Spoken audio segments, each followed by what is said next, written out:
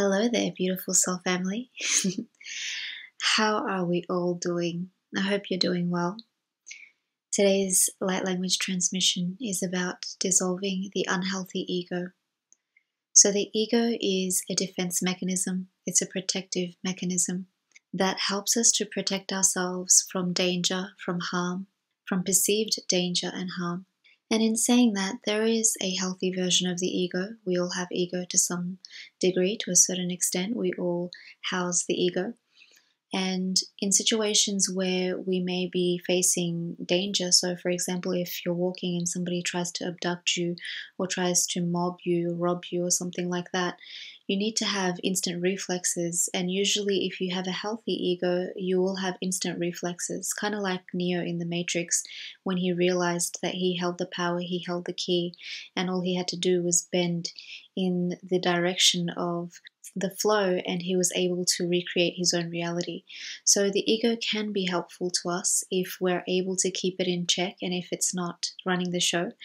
But when it begins to run the show and when we start to identify too much with things, for example, when we're identifying with a persona, the personality or the identity that we've created, a false self-mask that we might wear to show up in the world so that we can protect our true authentic selves because we're afraid of being rejected, abandoned, judged, neglected, misunderstood. We're afraid of being ridiculed. We're afraid of the opinions of others and what others will think of us. If we truly take that mask off and come out from hiding behind the veil and show up as who we really are in the world. This is something that almost everybody struggles with in their journey. And we all go through ego deaths from time to time. I went through one just the other day, a miniature ego death where Spirit wanted me to go through the experience of it again so that I could deliver this healing and this channeling with a sense of understanding and a sense of having gone through it myself recently so I can actually empathize with those who might be going through it, who might be experiencing an ego death right now, or who might be going through a dark night of the soul. It's okay, fam. Just understand that the ego death happens in layers. It's obviously a persona or an identity or something that we've really strongly identified with throughout our entire lives. And we may have added layers to that where we've just continued to pile on top of pile on top of pile who we think we are and who we think we're supposed to be. And we've continued to just decorate that mask more and more to make it feel more comfortable, make it fit a little bit more, make it blend in to the surroundings in our society. But Spirit is saying it's safe for you to take that mask off now. It's safe for you to show up as your true authentic self. It's safe for you to remove that extra layer of protection that is actually holding you back in some cases and blocking you from operating at your true potential, at your greatest potential. It's blocking you off from really embodying and grounding your higher self and your higher knowing and your higher knowledge onto planet Earth. It's blocking your heart from being able to fully come out and live its truth. And from my own experience, fam, when we follow our heart, when we truly listen to our heart, it leads us and guides us to the truth. It has the answers. It is the infinite wellspring of wisdom that we come to this planet Earth with, and we just have spiritual amnesia and we forget about it. But once you take off that false identity, once you put down the masks, once you take down the defenses, once you allow the walls to come crumbling down, and you just stand there naked in your truth, then you truly get to touch and experience life in all its forms. Then you truly understand the oneness in all of existence. Then you truly understand that separation is just an illusion, that the fear of being rejected and abandoned is just an illusion, because in truth you would not be here if you were abandoned. You are not abandoned at all, fam. Spirit has you. Spirit has your back. Spirit is with you every step of the way, guiding you, showing you signs, showing you synchronicities, leading you to light languages, leading you to different channels, different healers, different places, showing you through billboards, showing you through music every single day of your life, showing you through animals, spirit animals, through other people that you come into contact with, through divine alignment, that you are never rejected, you are never abandoned, you are truly loved on all levels. So it's okay for you to let go of any hoarding or anywhere where you're holding on so tightly to who you think you are, who you think you're supposed to be, or what others want you to be and expect you to be. Let it go, fam. It's okay for you to release that now.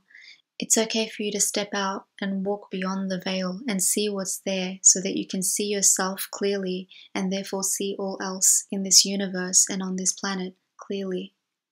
When we allow the ego to run the show, and it becomes unhealthy, we tend to want to control things out of fear. We tend to want to manipulate energies to work in our favor. We tend to try to do things to control the outside circumstances so that we can feel safe within ourselves and within our own bodies and our own vessels. But the truth is, we have no control of anything outside of ourselves. We only have control of what's going on within.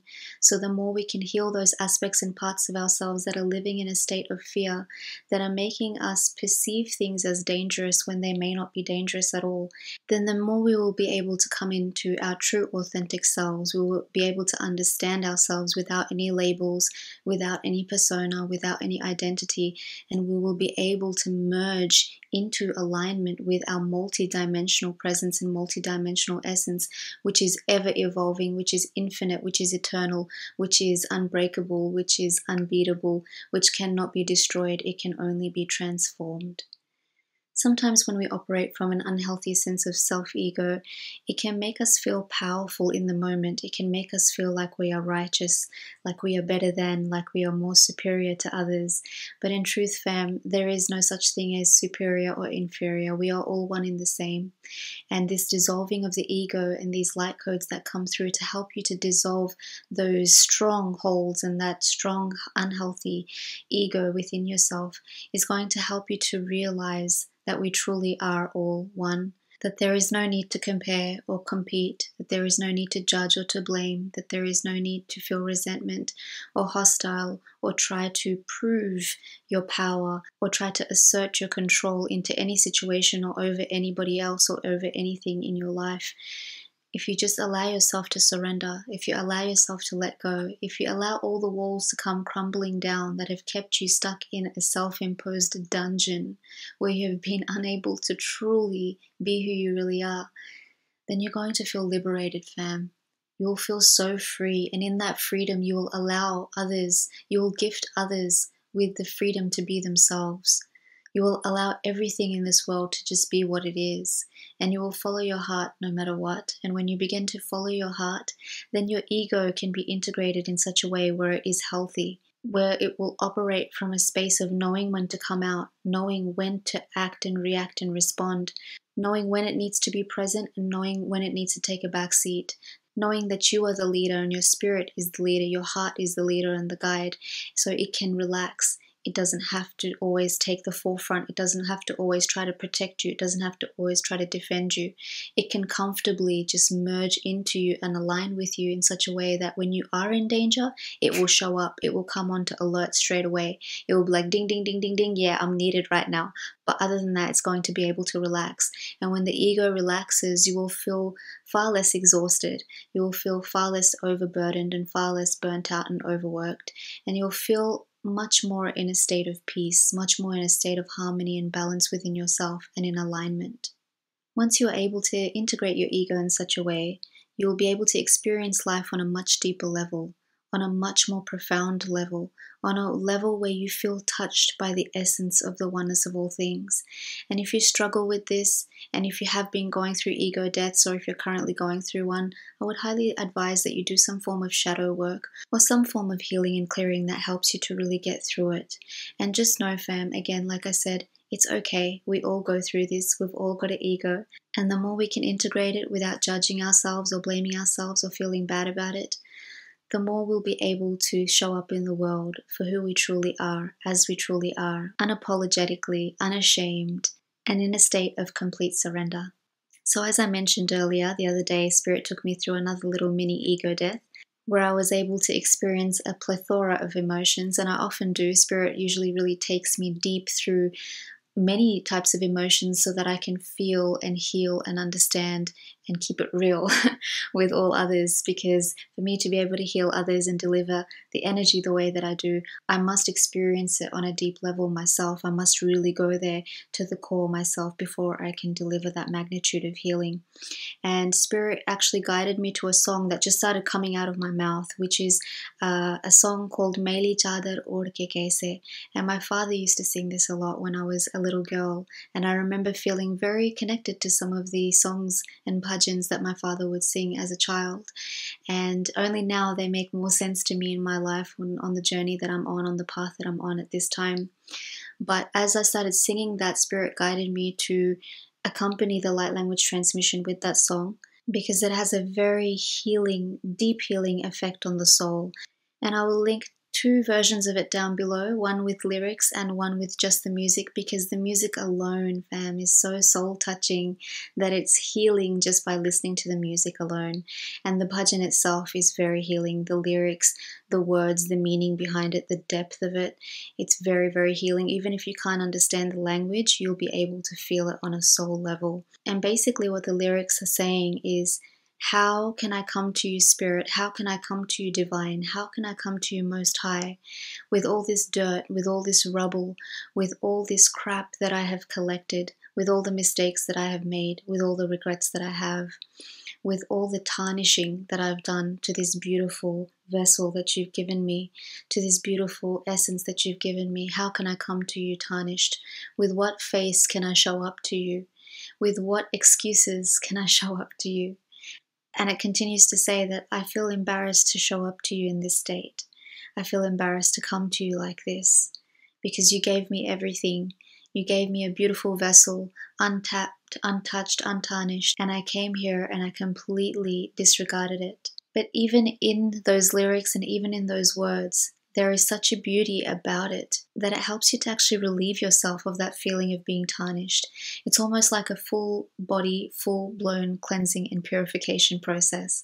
So this particular transmission will be like a cleansing and purification process. So I would highly recommend to take some downtime after you listen to this transmission, because it might bring up your ego. It might bring up certain facets and certain aspects of your ego to the surface, so that you can become more consciously aware of them, so that you can actually deal with them and heal them, so that you can do the shadow work and utilize the tools that you need to get rid of any fears, any blockages, any stuck and stagnant energy that is causing your ego to be on a repeated cycle of just showing up when it doesn't need to and trying to protect you and defending you in situations where it's really unnecessary. So with that said, fam, I know that this will reach you in divine timing. I wish you all the best on your journey. Remember to surrender, fam. Surrender all the way, as much as you possibly can.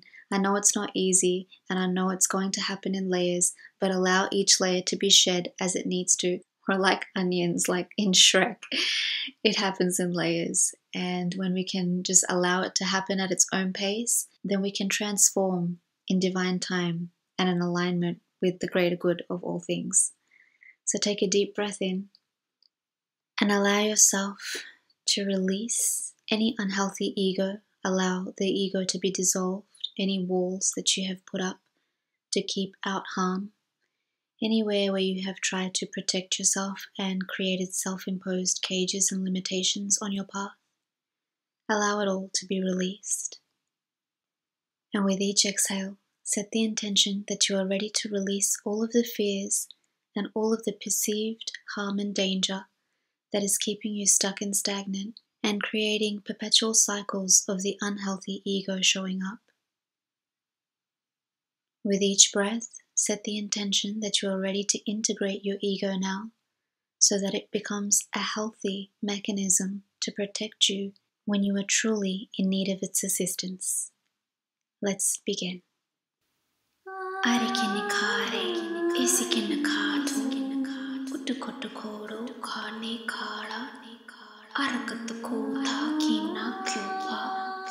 Asiki thana tarakata kala arakite akatauro tono ishikini kini kana asake arakata kana katashi kitera katauro kutrella kanakata karasa ashini ana na araka hanakana.